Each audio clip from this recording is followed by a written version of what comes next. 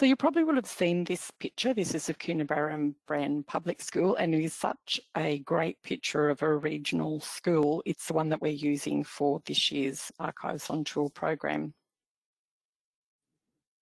In the spirit of reconciliation, New South Wales State Archives acknowledges the traditional custodians of country throughout Australia and their connections to land, sea and community. We pay our respect to their elders past and present and extend that respect to all Aboriginal and Torres Strait Islander peoples today. I acknowledge the Darug people whose land I'm speaking from. Hello, Coonabarabran and Binaway. It's fabulous to be with you, at least virtually. And thank you so much for joining us from wherever you are. Particular welcome to the Coonabarabran History Group and the Coonabarabran Library and the people that are joining us from the library. So Archives and Tours is one of the ways that we engage across the state. Two of the other ways is through our regional network and touring exhibitions. This is the third year of Archives on Tour. We actually visited towns in the first year, and maybe we will again one day. But this year, it's all about schools and teachers. We're virtually bringing you archives about schools and teachers of Coonabarabran and Binaway. We'll talk about the series of archives and how you can find them on our website and how to access the archives. There'll be time for questions. Out of the literally millions of archives, we'll pick just a few to show. We do have an Archives on Tour web page on our website, and you can browse the digital versions of the archives. We talk about at your own pace later, and you'll see there's more there than I have time to talk about today. So do follow up and have a look at that. Where are we going? Well, today we're going to Coonabarabran. We've been to Ulladulla, heading later to West Wyalong and to Cooma. Always mention that because I know not everyone who's in Coonabarabran or Binaway will have come from there. This is the site of the school paddock at Coonabarabran Public School in 1877. I wanted to talk first about two really great sources. The Department of Education website includes this absolutely fantastic source. You can search for a place name to see if there's ever a school there, and if there was a school, you can find out what sort of school it was. It explains all of the different types of schools and provides other background information about education. And of course, the other source is our website, New South Wales State Archives website, www.records.nsw.gov.au. All of the items you'll see on the web pages and in the PowerPoint slides are state archives, and we hold literally kilometres of archives. What I love about it is some of those state archives were created in the schools by the teachers. These are the series of archives we'll be looking at. There are other series you could use to research schools and teachers, but basically the school files covering 1880 to 1976, so a huge slice of the state of New South Wales European history, the photographic collection, teachers' career cards covering 1908 to 1987, and the site register cards covering 1930 to 2000. There are a lot of schools now, and there's been a lot more over time. So since 1848, there's been well over 7,000 New South Wales government schools. And there's been over 30 different types of schools. But more importantly, I think schools have often have a central place in towns, big or small. They reflect and are impacted by global events like wars and statewide events like drought and depression. Schools are involved in and create their own local events. They reflect their locations, coastal towns, dairying towns, railway towns, mining towns, small towns and large towns. And of course those towns that start small and end up really quite large.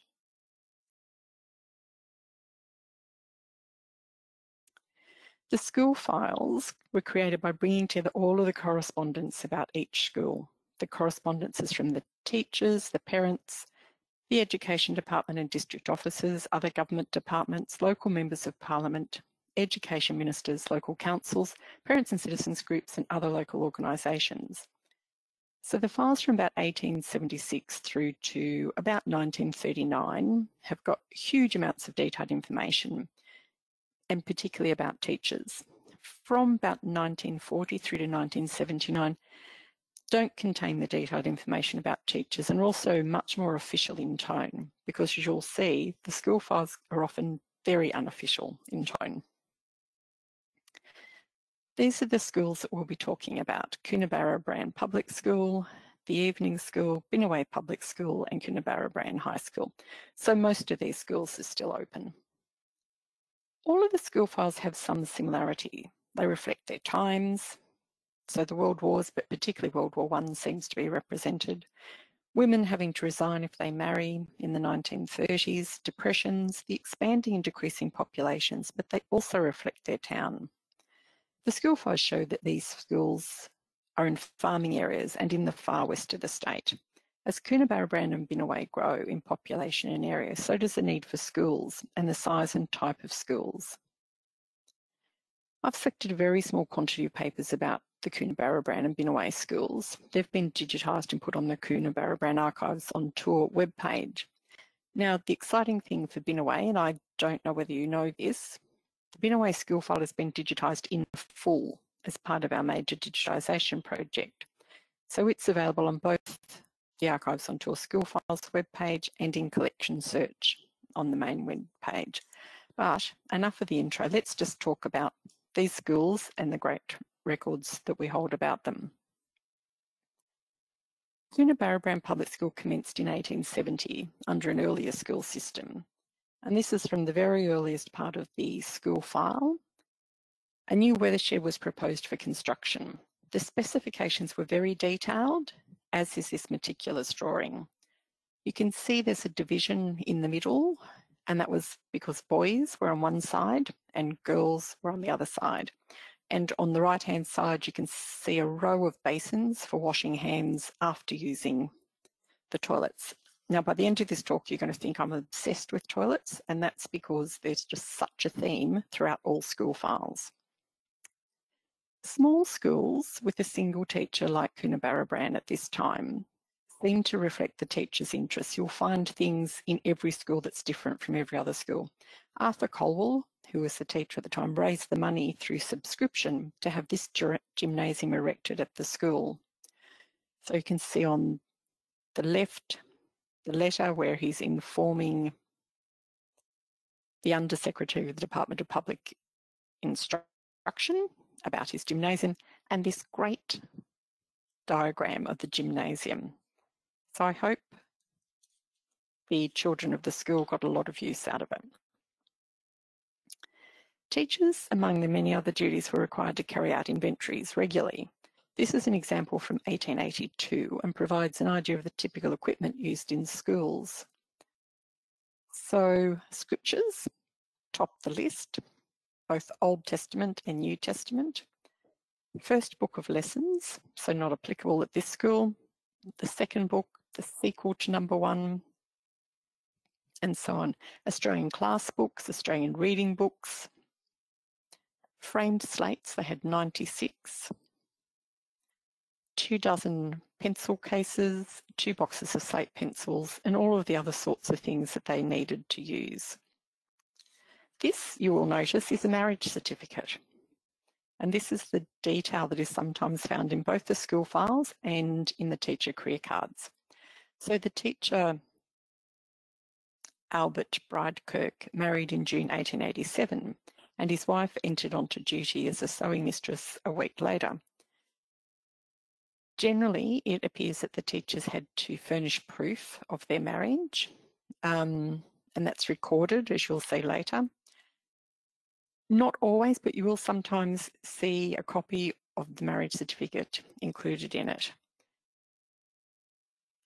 The wife of the teacher often did take the role of the sewing mistress, particularly where it was this sort of school with just the one teacher. In larger towns, they sometimes encouraged them to employ someone from outside the family, which I think is probably a good idea. And it would have brought in a bit of additional income. Over time, there was a whole range of ways to become a teacher. Until 1905, most teachers in government schools were trained on the job as pupil teachers, who usually began their 4-year course between the ages of 13 and 16. Imagine those poor 13-year-olds.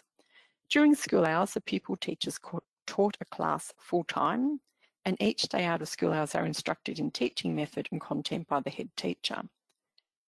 Reports on pupil teachers like this one that I've just snipped parts out of are often found in the school files. Some of the areas to be reported on are surprising. So the teacher has to report on the person's physical health. So this is Wilhelmina Colley. Miss Colley has no physical infirmity and appears to be strong and healthy.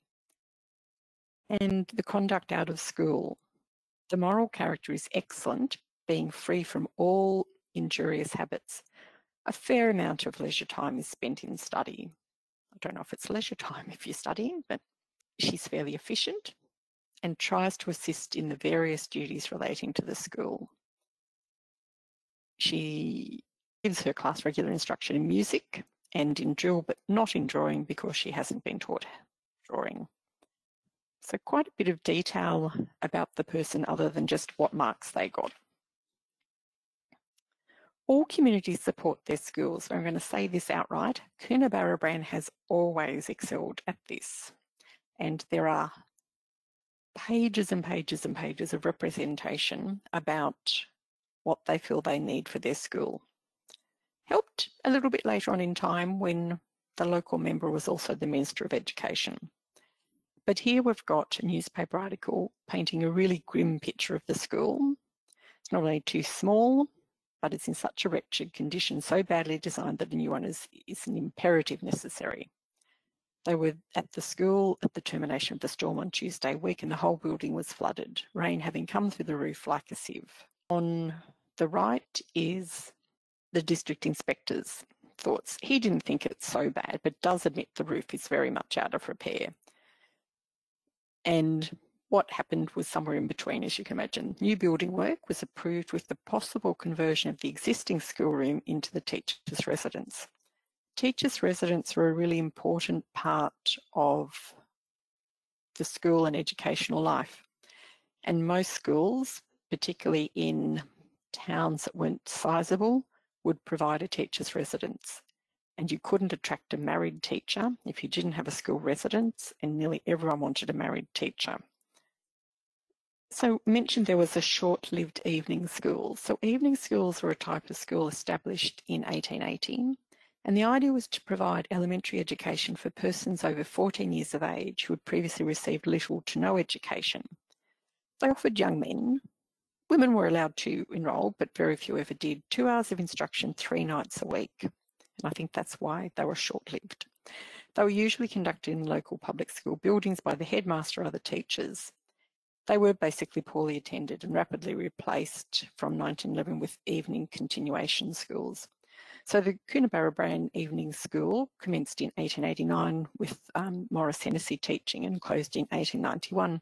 What they often do leave you, this is part of the application for the evening school, is a list of people who would attend, and if they were underage, a signature of parents or guardians. So we've got James Lord, who's 16 and he's a watchmaker. Andrew Fraser, 19, a grocer. Patrick Gordon, 19, a bootmaker. And so it goes on. So everything from bandmasters, composition, farmer, grocer, storekeeper, electric telegraph department. Nice little picture of a certain age group of local people in the town. The school's closed for the annual picnic. At least that was the plan, because as you can see on the left, they're requesting the school and others in the vicinity to be allowed to close for the annual picnic. So this is across the whole state. Generally, you got to close for your local show, but only one local show if there was an opportunity of a second one, and for the annual picnic. But in the end, no other schools closed in consequence of the heavy rain, and so only Coonabarabran actually got their picnic day, which is a bit sad. Henry Fox was appointed to Coonabarabran in January 1897, which is just before the teacher's career card, or before the teacher's career card started. And in March 1897, he sent a list of repairs and improvements to the school residence marked A to Q. On the right, you can see A to E. The improvements included a new stove. He very helpfully included a page from the catalogue, the Lassiter's catalogue, to say this is the sort of stove that I want. They wanted the whole of the outside of the residence and painted with 3 coats of best quality white lead. Paint the whole of the interior i.e. walls, ceilings, sashes of the 4 rooms, passage and pantry with 2 coats of the same quality paint. But he also sent this as well as the picture of the stove. So he also attached the wallpaper samples that he wanted and where it would be used. I was amazed when I found them. 19th century wallpaper, I've now discovered, is quite rare, and it's very unusual to find information about where it was to be used. So you can see the top left was going to be in the front room. The one below it would be in, I think it's basically going to be a spare room. It's not quite clear. The top right is going in a bedroom and in the best bedroom, and I think Mrs. Fox may have had some influence in this. That would be the wallpaper chosen. So a wonderful little find, again illustrating what you can find in a school file.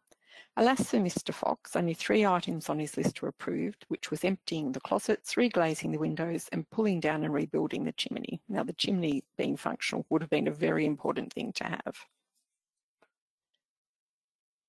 Henry Fox was someone who did really think about what he was doing.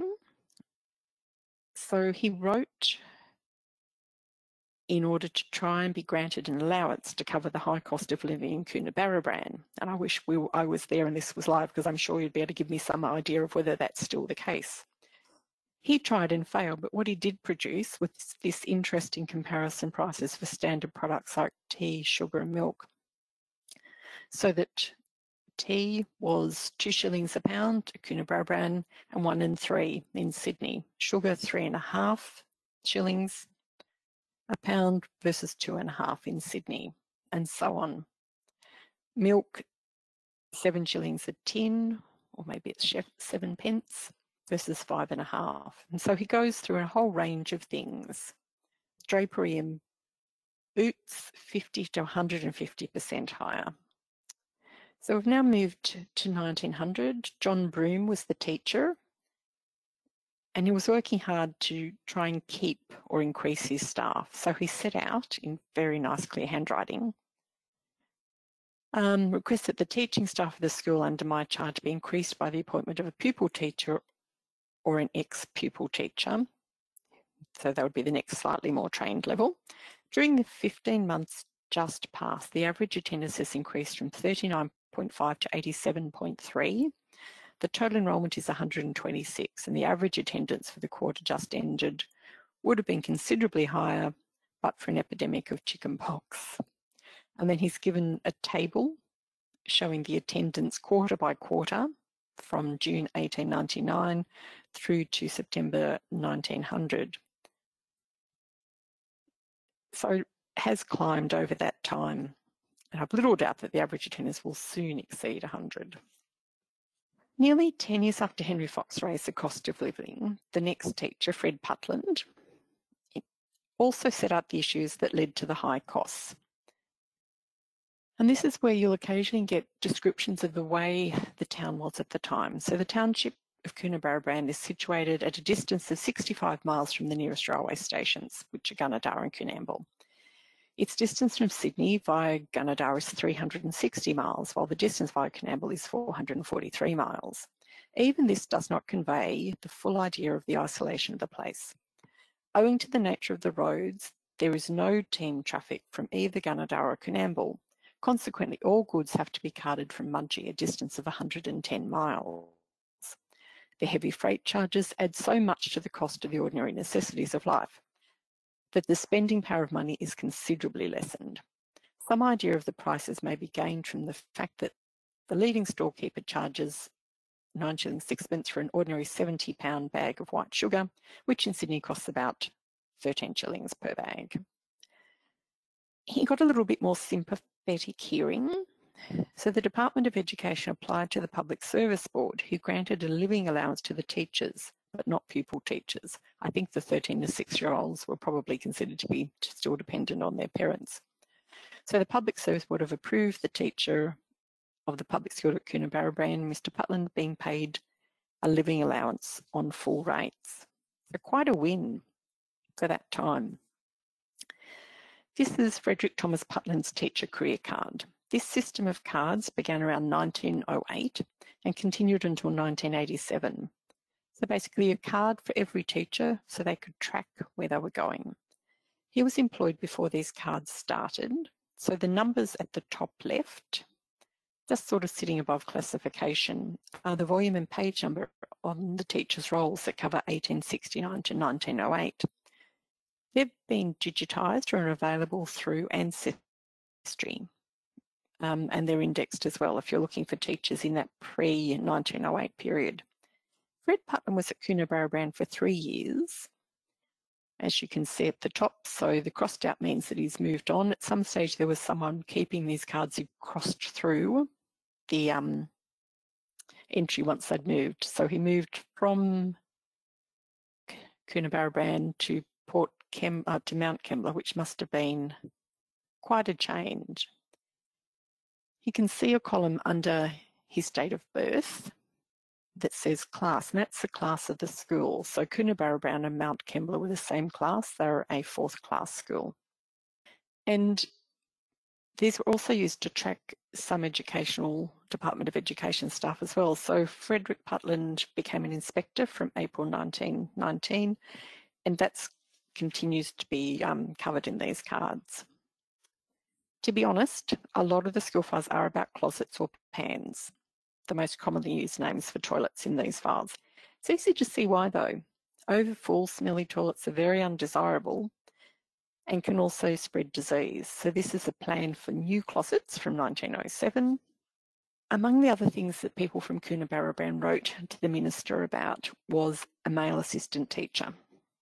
So it was quite common that the head would be, so this is, where are we? In 1912, the head teacher, whether they were a headmaster or whether they were just the head teacher, would be male and there would be female assistants. So at this point, there'd been, I would say, a petition got up because there's 2 copies of it. The first petition is signed by 12 men and a second copy had about 20 signatures.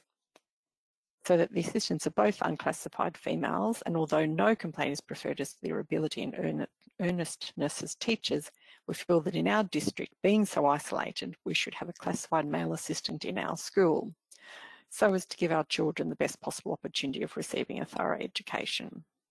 Just 2 of the many events that take place when people want schools to be involved. So you can see on the top, on the left, and you get these sometimes nearly inexplicable telegrams because of course I didn't want to waste words. Chief Inspector Instruction Department, May school close, patriotic sports Wednesday next, reply paid. So basically I think the idea was that this is during, just at the very beginning, prior to the, of the war. So patriotic sports, probably to raise money, but also interest and enthusiasm. That was approved. So you can see it was sanctioned. And then the Lands Department, I don't quite know why, tomorrow public holiday, pony races helping Belgians, permit closing school, reply immediately. Schools cannot be closed for races. And I think it was the races, as in pony races, and the connotation of betting is the problem, not that of supporting Belgians. In 1916, the Shire President wanted the teacher to be given leave to assist with recruitment. As enlistment had already reduced the availability of teachers, this was not allowed. So Mr. Howarth is a principal teacher of the 4th class. Please, I recommend that Mr. Douglas is informed that the shortage of teachers caused by enlistment is such that no teacher can be spared for other than active military service, because teachers definitely went to war, and that the Minister for Lands be similarly informed. Closing the school for half a day to crown Queen allies as part of the Empire Day celebrations was permitted. Not encountered, and I think that's what it does say, crowning Queen Allies Day. I haven't troved that, but if you haven't looked at Trove for some of these events, definitely worth a try. Change is really coming to Coonabarabran in 1920. 500 men are working on the Coonabarabran to Burren Junction railway line, and their unions want a school. So this matter has absolutely already been reported upon by me. from a memo of March 20, it will be seen that a marquee is to be erected and a provisional school established. So it's great that the union was pursuing the fact they wanted education for the children and that it could be supplied. And Coonabarabran was getting a new school and a new school residence. But the typical Australian weather of drought and flood were delaying matters. So you can see that, and the headmaster had to purchase supplies of water in 1920, and similarly that the work on the new school was taking too much time because there was a drought, making it difficult for the contractor to obtain teamsters to draw timber. And then once, of course, the drought breaks, then there are floodwaters, and they also ruined the bricks which were being burnt for the school additions. The work on the school and the residents didn't go well, and at a time when the railway construction meant many workers were coming to Coonabarabran, Mr. Marshall, who was the head at the time, were in a difficult position.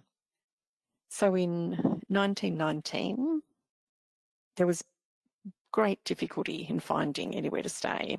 So the inspector saying passengers arriving by various trains walk the streets in search of accommodation, especially if they have families. So the recommendation is that Mr. Marshall be allowed 50% of the cost of accommodation for Mrs. Marshall and children elsewhere until the residence is ready. And that does seem to happen sometimes, that the family will end up completely separate to their husband and father. That some concession be made to Mr. Marshall to defray cost of board.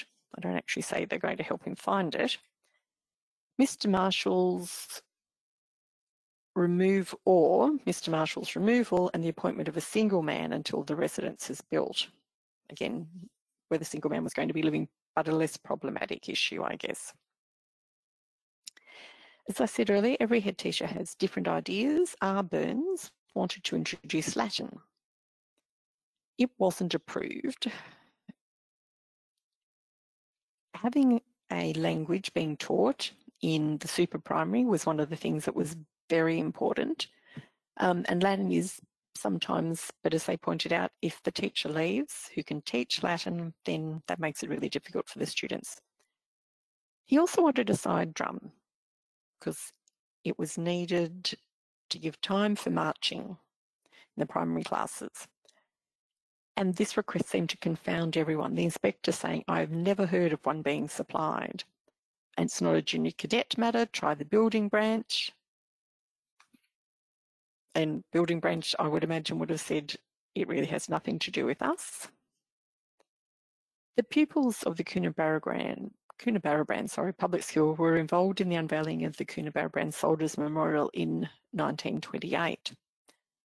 The usual thing is, and this is a snip from a memo, so the head teacher or headmaster would ask for permission for these sorts of things so that he could take the school children to the unveiling of the Soldiers Memorial. The date has only just been announced. So he would march the children from the school at 1:45 p.m. and assemble, this is the one with the drum, remember, at the memorial at about 1:55. The children will sing the recessional ode and Advance Australia Fair, and according to the program, also the national anthem. During the proceedings after the ceremony, I'll march the children away and dismiss them. And then included was the program for the unveiling. So the sort of thing which was replicated across probably every town in New South Wales, and in most towns the children would have been involved. This is for you to decide. So in 1929, the minister said the Western District schools could have fly screens. Coonabarabran misses out. So obviously the minister said, let them have fly screens, and the department said, let's work out how much that will cost. The reports indicate that screens for the schools are not necessary. As to the cost of installing them is over £62, they might be admitted. Approval might however be given for the expenditure of £39 to admit the screens to be provided for the residents by the painting and repairs staff. At the same time, the Parents and Citizens Association are writing to say how pleased they are that approval had been given for the erection of an ornamental fence. I think I would have asked for the fly screens rather than an ornamental fence. By the late 1920s, the site for a high school was being selected and reserved. And this is quite common, that planning, you need to plan ahead. And frequently you'll find that the P&C has got their eye on that possibility. So the Chamber of Commerce is applying for the reservation of a suitable site for a high school, is looking far into the future. The town is undoubtedly the centre of a large district of mixed wheat and sheep grazing properties. The town is about 2,000 feet above sea level and is just now attracting many farmers from the warmer districts to the west. It's over 100 miles by rail from Mudgee High School and over 80 miles by road from Dubbo. The demand for secondary education is just developing with the advent of many new families. So they're kind of saying this is the situation in the town now, but let's think about it. Here's a possible site, which is actually the site where the high school is, and let's think about getting it reserved. There were local inspectors, and it's really clear, or I feel it's really clear from their reports throughout and their dealings and their responses to questions, that they did know how things were going in their schools. This is a typical visit to Coonabarabran School. Found the classes and pupils arranged as follows. So this is a different Mr. Fox. There were two Mr. Foxes. Mr. Oliver Fox had the 9th, 8th and 7th grade. Miss Donnelly had the 6th, 5th, 4th, the 6th and the 5th. Miss McPherson had the 4th and the 3rd, and Miss McEwen had the 1st and the 2nds. He thinks that the arrangement is not the best, and some relief could have been afforded the weaker teachers had the headmaster taken 6th class in addition to the super primary, which is basically the classes above year 6. The arrangement would still leave the rooms overcrowded and the classes too large for efficient teaching. And I would recommend that a teacher be sent to take Miss Burke's place as soon as possible. So they did have another teacher who's been lost. The same story. The picnic day has been rained out. Maybe they needed to change it to a different time of year. So this is 1933. And again, in talking about what day they're going to move it to, there's a little bit of, this is the way things are happening in the town at the time. So it's been rained out. I'm going to move to Wednesday, the 18th of October, or in the event of rain, to the 25th of October. The P&C had arranged the functions for the day to be held on the 8-hour public holiday. So now they're going to move it. Saturday is impracticable, as that is the late shopping day. And all business people are vitally interested in the picnic. So as there's no other public holiday takes place this year, they're going to move it. They've been allowed to hold the school picnic on a weekday, which is great. This is from 1936, where presumably the cinema has come to Coonabarabran. So your application for permission for pupils to attend the matinee screening of A Tale of Two Cities is approved. In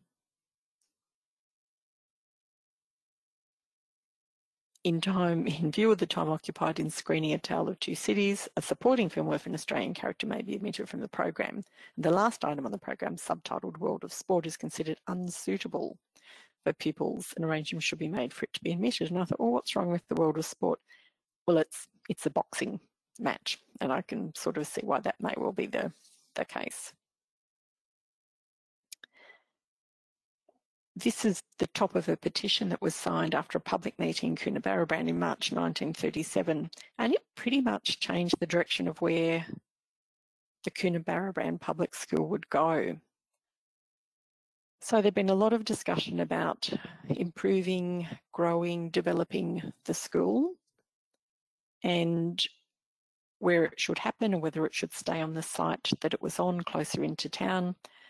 Public meeting, and they decided that, given it had been delayed, that the site of the school be moved to land in John Street opposite the showground, and that the proposed new buildings be erected thereon forthwith. So this land in John Street was the land that was in reserve for the high school. Changing the site of the new school should not cause undue delay in the erection of the proposed new buildings, and that the meeting cannot emphasise too strongly the urgency of as little delay as possible.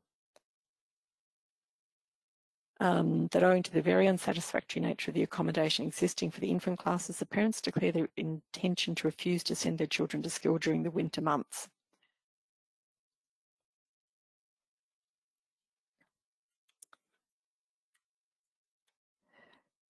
It was a common thing for schools to outgrow their sites and their classrooms and to end up being taught all over the place. So as early as the 1920s, the Progress Association were requesting a district school. Wasn't approved. By 1937, not only was a super primary going to be built, but it was going to be built on that new site on John Street.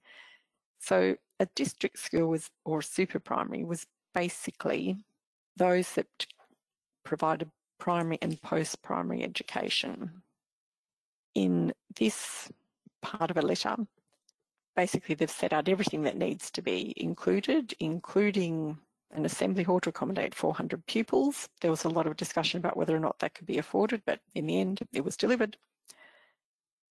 So this is a proposal in 1937. It's changed as estimates were produced and as the Progress Association and others wrote to the Minister. So the present enrolment at the school is 354. They wanted to allow for additional pupils naturally, and sets out again in more detail. So 4 3-size classrooms for the infants, 4 full-size classrooms for the primary, 4 classrooms, particularly focused on different things like sewing, science and manual training. Lots of detail, and making sure that the Minister was never in any doubt about what they wanted. This is part of the Headmaster's Notes in 1937. There is more detail and his map on the web page. So basically what he said is that he's added some markings to the lithograph, which give a good idea of the residential area and the comparative accessibility of the 2 sites. So the present site and the proposed site, which was the John Street site. This plan of the town is 4 years old. Since then, the residential portion has expanded in an easterly direction, covering the area between,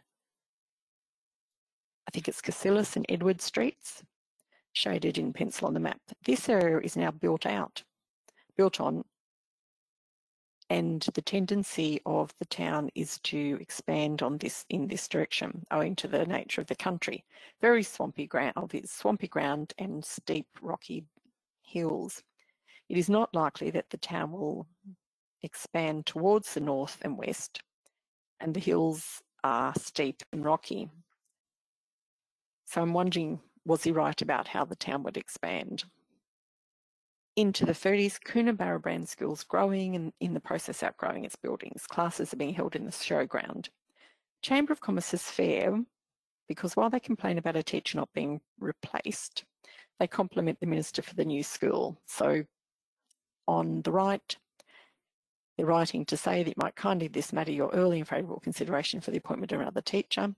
We cannot allow this opportunity of passing without extending your good self our hearty congratulations in finalising the matter of a new school for this town.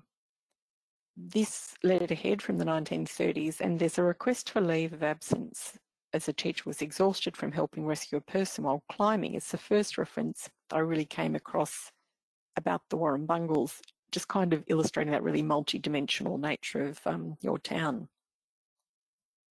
There's a whole packet of plans of the new school to be built. These are just a couple of extracts from just one of the plans. So the site plan, where the buildings are going to go, and then the south elevation.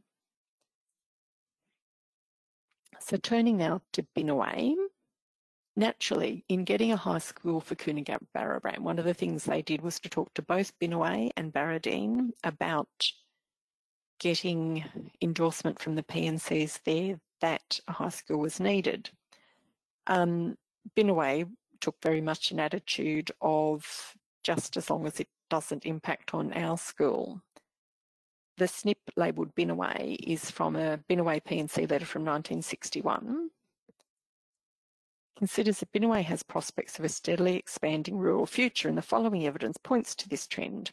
While a few years ago Binaway was universally looked upon as a railway town, school figures now show that only 20% of the children come from railway homes, 40% from rural homes, and 40% come from homes of workers engaged in other occupations. So kind of a real shift in the sorts of things. School was classed as a second-class school from the 1st of January 1960.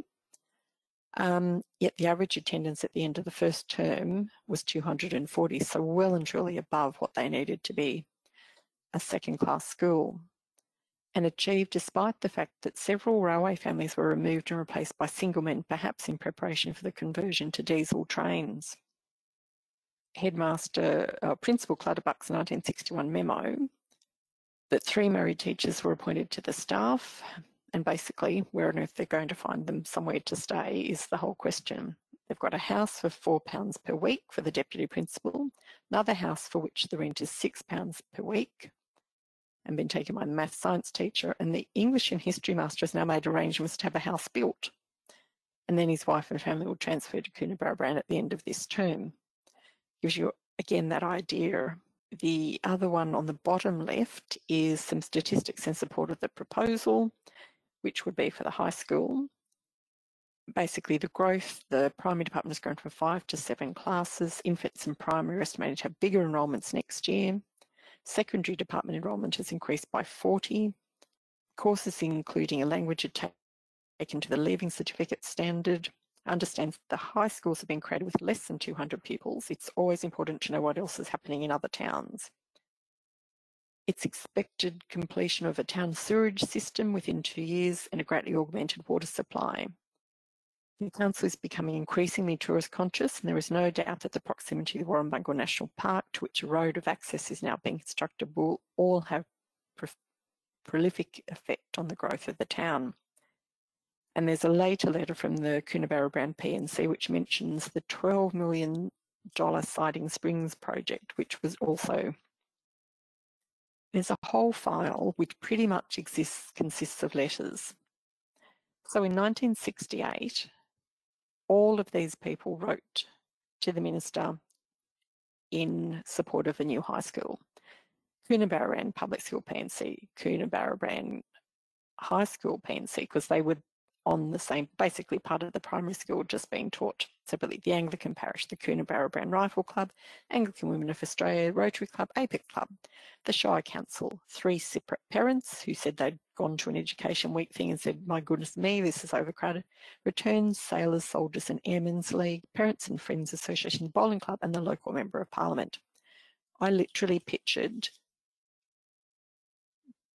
someone probably from the P&C rounding up anyone they could find on the streets of Coonabarabran and getting them to write. But I mean, good on them. It worked. So now we arrive in Binaway. So when the question of a school for Binaway was first raised, it was in relation to a provisional school. And in 1877, the inspector didn't think Binaway was quite ready, or as he described it, as quite ripe for that school. These are extracts from the application for a provisional school. So the position of the school is about 3 miles below Binaway and on the right bank of the Castlereagh River. There is a not terribly detailed sketch of the school. I can see there's a chimney at one end and there are doors and windows. The number of children, so 17 boys and 28 girls, 41 of whom are Church of England and 4 are Roman Catholic. And then the inspector's report. It's a small settlement on the road from Mundoran to Coonabarabran, from each of which is about 30 miles distance. So, you know, definitely needs a separate school. 3 in bigger towns, 3 miles is generally the distance. The information supplied as to the distance of other schools and the number of children in the locality is correct. The promoters are suitable persons to act as members of the local board. A provisional school is the most suitable to start with, although there are sufficient children in the neighbourhood to warrant the establishment of a public school. By 1878, there was a location for the school. seen in this great little sketch map, the Castlereagh River and the Arpendell Creek, and a teacher from England. So up there on the top left, Harriet Townley, single, she's 22. She was born in West Haddon, Northampton, England. She's Baptist, and she had completed some pupil training in England. The school opened a few days late due to the weather and the flooded Castlereagh River. So Harriet Townley, she's only 22, but she seemed to be quite a competent person. Found it impossible to open the school under my charge sooner than Monday. Castlereagh River being too deep to cross, I could not collect my scholars, the majority of whom live on the opposite side of it. Those who live on the school site couldn't attend at the old schoolhouse, it being very open and airy and the weather excessively wet and cold. It was all changed in 1881 as Binnaway became a public school, as you can see by the provisional crossed out, and it's now a public school. Miss Townley became Mrs. Sinclair. There was some confusion about who suddenly was this Mrs. Sinclair writing letters to people. I had the honour to inform you that I was married at Orange on the 5th of January 1881. Herewith is transmitted to you a copy of my marriage certificate. And in her description of the school, describes it as plain but substantial. By 1899, there was a proposal to move the school from its location to a site beside the public house. People disliked the idea because it was further away, and besides, it was going to be beside a public house. The school was duly moved, so this sketch plan from 1889, the public school is on the far right, and the site they're going to move to, I think where that cross is, because John McWhirter's property, which was the hotel and store, is where they were going to move. And then they've scattered with crosses the names of the various members' families. And what this map makes clear, which is not covered anywhere else, it will be on the side of the Castlereagh River, where it appears that most of the families that attend. So this is all about the sorts of things that fill teachers' time other than teaching. So marking Arbor Day, which was a day started in the 1880s to encourage people to plant trees, and was broadly, you can see it's that impact across the schooling system. Something is usually going on. So here it's the teacher Thomas Tarrant discussing carriage for trees for Arbor Day and who's going to pay, and also writing about repairs needed to the school. It was so bad that the rain came in through the walls and the broken windows, that the spaces or cracks between the slabs forming the walls of the school may be filleted or battened over, as it is impossible any records such as programs or lessons, timetables, and the various notifications from the department can be preserved safely from the rain which beats in it every crack. The storm on Sunday last completely spoiled my newly prepared program of lessons. Here are some great plans of the site from 1885, which Thomas Tarrant prepared. So A is in the centre is the public school, B is the existing water closets, C is the hotel, D is the new proposed site of the water closets, the new veranda, and so on and so forth, the government reserve and the Castlereagh River, always present in discussions about the school at Binnaway. And then he's also done a plan of the present school building and the proposed new extension. Various improvements were suggested by Mr. Tarrant in 1900. So new seating on the veranda in red in that nice little plan of what is, again, another really classic school building. Oh, the new school building should be the same 12 foot as the present. It says ample accommodation. So it's not ample accommodation. Population is likely to increase, and should a school be established at Rappendales, I believe the attendance will be well maintained at Binnaway, as Deep Creek separate the two places. Thomas Tarrant taught at Binnaway for nearly 20 years. He was never well, and while Binnaway provided a drier climate than the Richmond River area that he'd actually asked to be moved from, it was not as cool a climate as he designed. So on the left is a letter from the inspector saying, I've just secured a private communication covering the enclosed certificate from the wife of Mr. Tarrant, teacher at Binnaway, stating that her husband has been a patient at the Coonabarabran Hospital since the 3rd of October. He's a very delicate man and is therefore likely to be absent from duty for a considerable period of time. This school is situated 20 miles from the nearest medical man, a very common theme through all of these rural schools that I've been talking about. On a previous occasion, I strongly recommended his removal to a cooler climate on account of his delicate health and length of service in the present post. And he's saying, do that right now and provide an immediate appointment. And then you can see in pencil on this that Mr. Tarrant died on the 9th of October, 1904. John Muller replaced Thomas Tarrant in 1905. He was a late arriving as his eldest daughter had just died and 2 other children were very sick. And that's in the underlined passages. It was utterly impossible under existing circumstances for me to take charge earlier as my son was at death's door after a prolonged illness and the medical attendant forbade that the child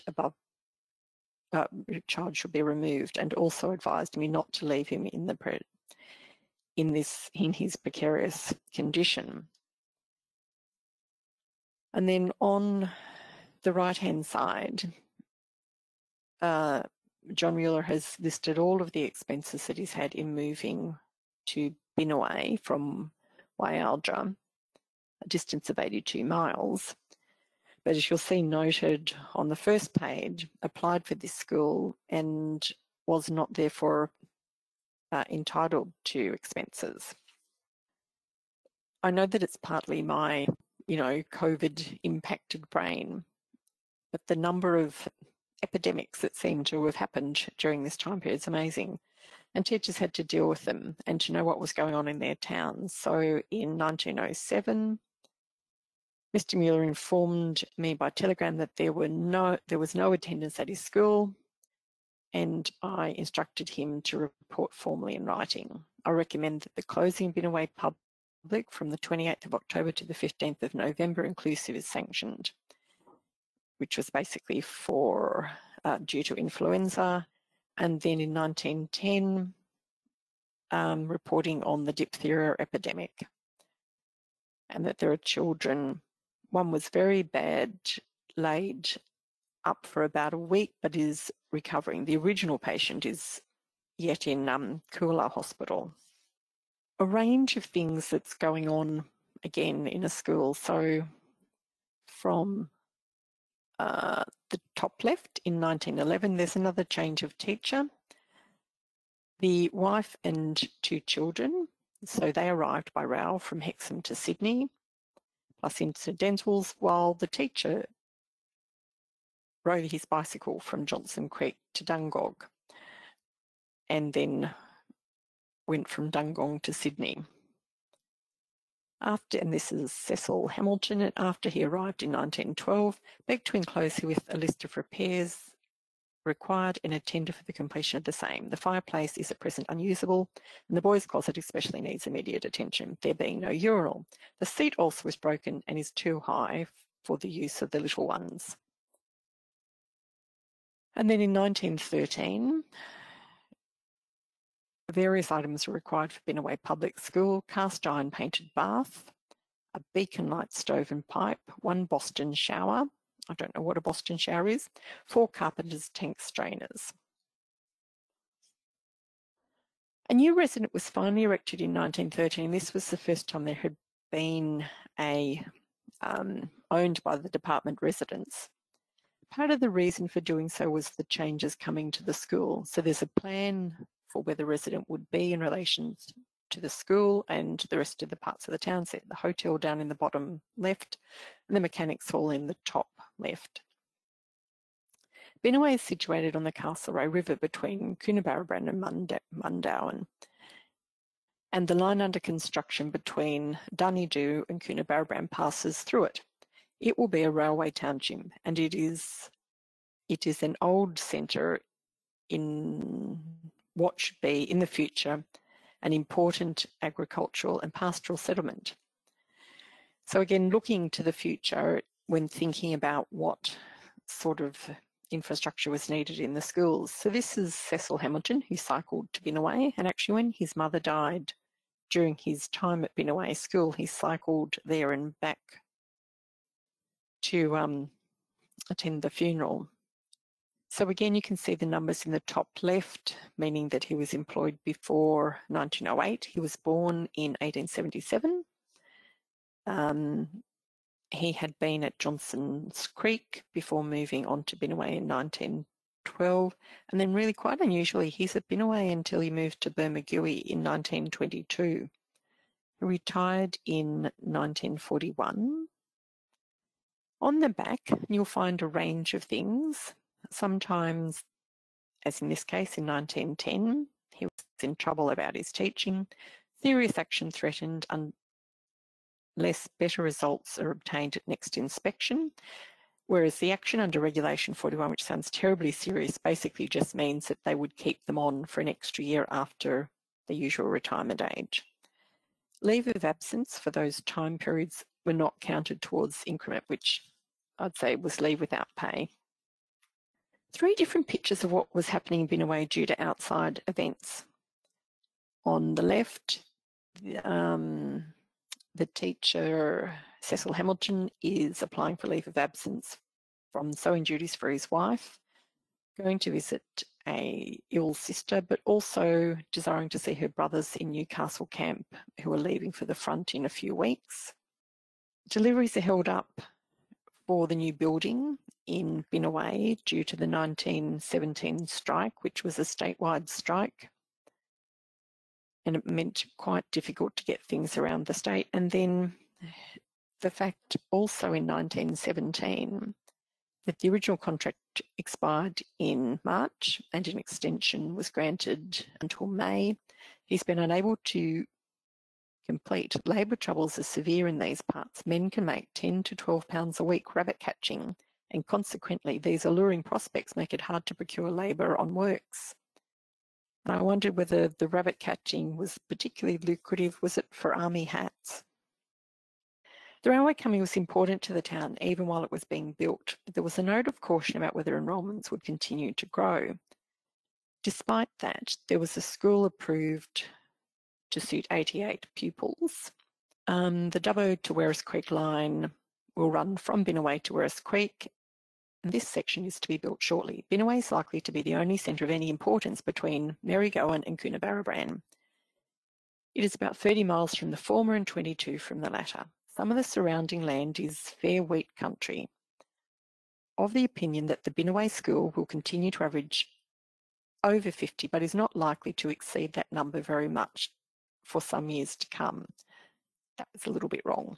Present building could be utilised for some time. And then, as with many places across the state, a roll of honour was created for the people that had served or people that had died in the First World War. And in this case, they decided that the school was the most suitable place to put that. It's quite early because it's in November 1918.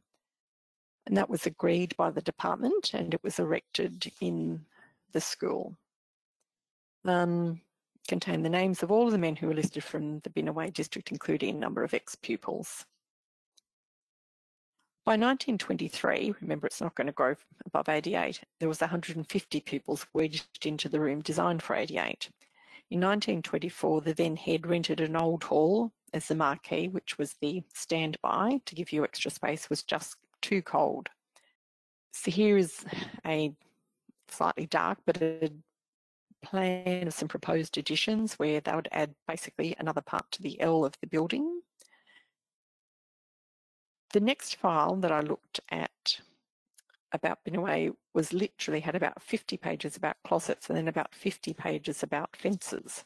So sometimes they do start to become very much focused on building matters. Staffing was an issue in the 1920s. So this is a Binaway Progress Association, because they know how to deal with their local member as well. So in 1928, please make immediate inquiries through Minister Education, who would also have been their local minister, I suspect, why Binaway school staff depleted to headmaster and one assistant since holidays. Headmaster only 50% efficient owing to burning incident.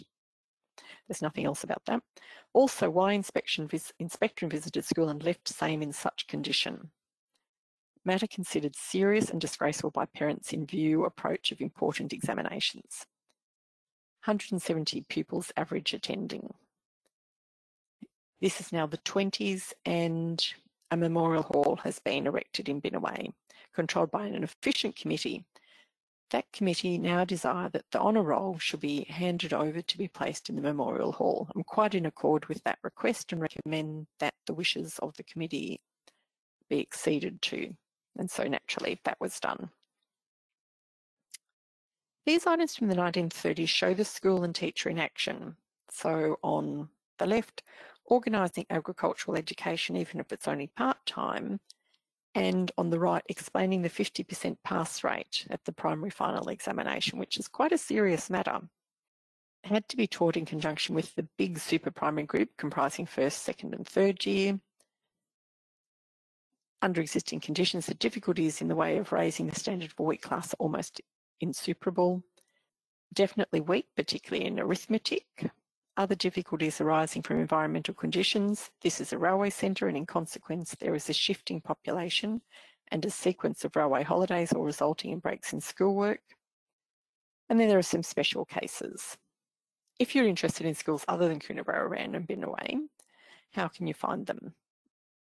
Go to our website, records.nsw.gov.au, and you can either search for the online indexes, and there's a link in the quick links box on the homepage, but you can also search in collection search. Just type in the name of the town and the word school.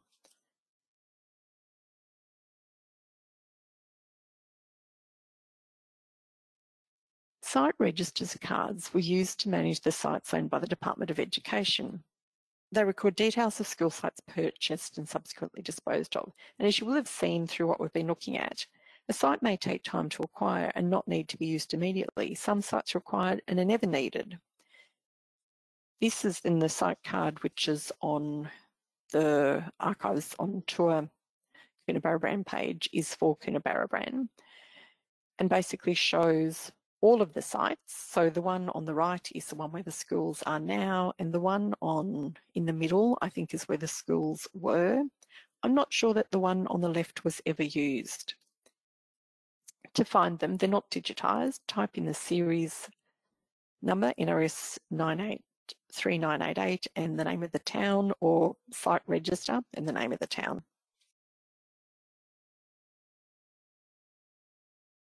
The photographic collection is quite unusual for our holdings. It was collected by the History Unit of the Department of School Education from around 1963 to 1991, when they were preparing school histories, doing research and giving presentations. Many of the photographs are not official photographs, and they vary in subject, titling and image quality. There are some schools where there are no photographs. So for Coonabarabran and Barradine, there are just some, and some you've already seen. This is Coonabarabran. I think it's an absolute classic school photo. You assemble the entire school in front of the schoolhouse. I think this is the same one, probably extended as in the one on the front page, but from a different angle. Any tips anyone has on dates would be great. Most of these are undated. And again, this has been away. I don't think it's the whole school. It's purporting to be the 1920s. And there's certainly some amazing hats in that shop. All of the photographs are digitised, with the exception of a few of the more recent images, which are only just starting to go up. Go to our website, type in photographic collection and the name, or type in the series number, NRS 15051, and the town name. There were 39 in 1851, and by 2015 there were over 54,000 teachers in New South Wales government schools. They usually spend about 3 years in a school before being moved. Some, as you will have seen, stayed much longer. Some died in service. Women left once they married, in early years by choice and/or convention. By the 1930s, it was legislated that women must resign when they married. There was actually an act that compelled that, and it wasn't repealed until 1947. Male teachers, particularly married male teachers, were often favoured, and they were requested by the locals. But finding adequate accommodation was sometimes very difficult. This is a photo from, my guess would be, well, they're all female pupils of the Binnaway Public School with the teacher Catherine Doherty. And she started about 1913, so around that sort of time period. As you've seen, they detail the teacher's appointment and what they did. There's some personal information like the date of birth and date and details of marriage. Come back to that. So this is a card for Mabel Hawkins, who did continue teaching after she married. So she started teaching as Mabel Hawkins, and you can see that there was a S in the box for S, and that's been crossed out and M put in. She was born in 1892. Started teaching at Rylstone and then moved to Coonabarabran in 1911 and resigned in 1913. So it's interesting. Oh, yeah, so taught, married in August and then resigned in December of 1913. Married to Mr. N.P. Hennessy on the 25th of August 1913 by Reverend Edward Flanagan, Roman Catholic. Arthur Harrington Bradford Broadhurst was head of Binnaway, the headmaster, between 1947 and 1958, so that's about halfway down this top page. He, towards the end of his career, agreed in writing to serve wherever required, but only got sent to Hornsby, so it's possibly not too bad. Again, details about when and who he married. She was a teacher. And they've recorded, so whether they were still paying superannuation. So he's finished up, I think, in about the late 1950s, but it's recorded that he died in 1962. The teachers' cards aren't listed by name, but you can pre-order them to view in the reading room using the series number and the teacher's name, or doing the same thing through and order a copy through the Professions and Occupations Cards copy service for $25. So that's a wonderfully speedy run through Coonabarabran and Binnaway teachers and schools, and I couldn't decide this was a very good one to end on. John McWhirter was indeed the owner of the store and the public house that the Binnaway school was moved to be close to. And I noted that there were still McWhirters in Binnaway in 1926, I think, working on one of the buildings. So thank you.